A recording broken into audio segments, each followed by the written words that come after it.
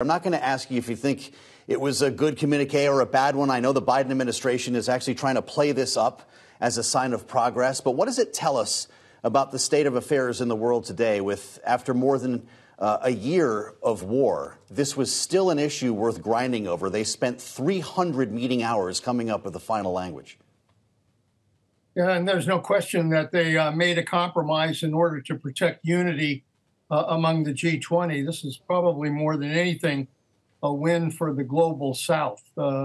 India, Indonesia, South Africa, countries that are also involved with this BRICS forum that the Russians and China put together. So I think the whole goal was to try to protect the unity of the G20 so that everybody would look like they are coming together diplomatically with regards to the importance of being unified in the world. From your vantage point, was it a mistake for Xi Jinping to then skip this if the Biden administration was able to keep the unity amongst what we're now calling the global South, these developing countries that are part of the G20? Well, frankly, it's a little strange that that Xi would not take advantage of being there at the G20, particularly with the economic problems that he's facing in China. But perhaps it's because of those economic problems that he feels he was not in a strong position to go to that kind of conference. But I think it probably would have benefited him and China a lot better to have been there rather than stay away. President Biden spoke about China while in Hanoi on the heels of the G20. Mr. Secretary, here's what he said. Really what this trip was about, it was less about containing China. I don't want to contain China. I just want to make sure we have a relationship with China that is on the up and up. To make sure we have a relationship on the up and up. I'm not sure exactly what that defines to you, Mr. Secretary, but the president's being criticized by some, including Republican presidential candidates, who say this parade of cabinet officials to China is the wrong move, that we should not be embracing China and should, in fact, be taking a harder line. How important is it to continue talks? Should these two presidents be in touch? Well, I don't think there's any question that, at the same time, we have huge differences with China, and we're obviously in a global competition in many parts of the world. But it's still, because of the economic relationship, I think it is important to be able to have a dialogue with China and with their leaders.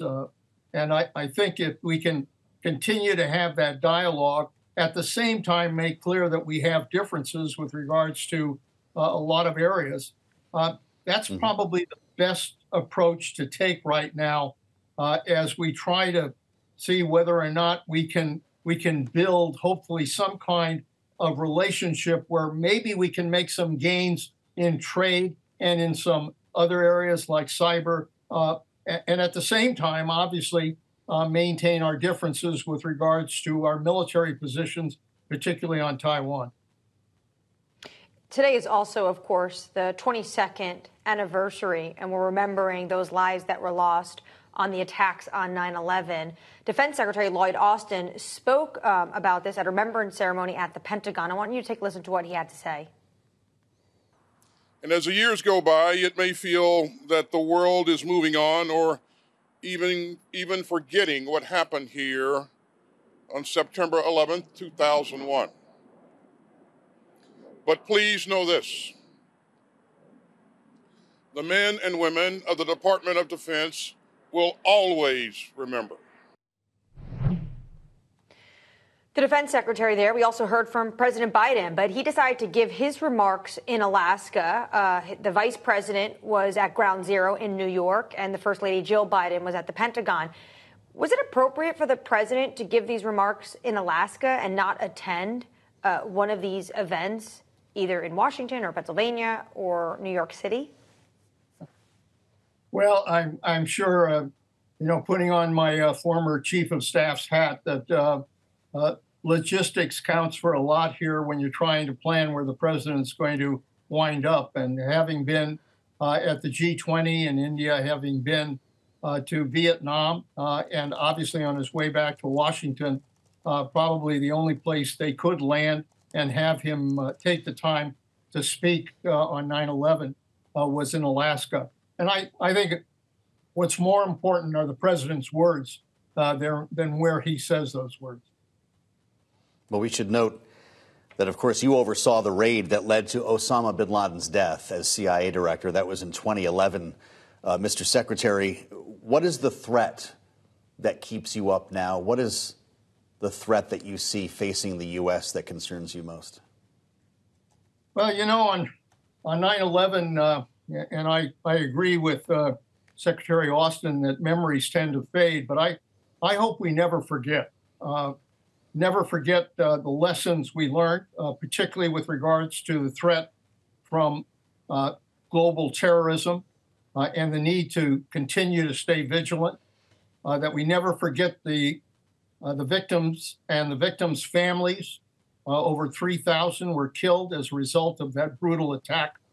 And very frankly, I will never forget, having been involved in that operation, the SEALs and our intelligence agents coming together to go after and get bin Laden, and in many ways deliver justice to the victims' families.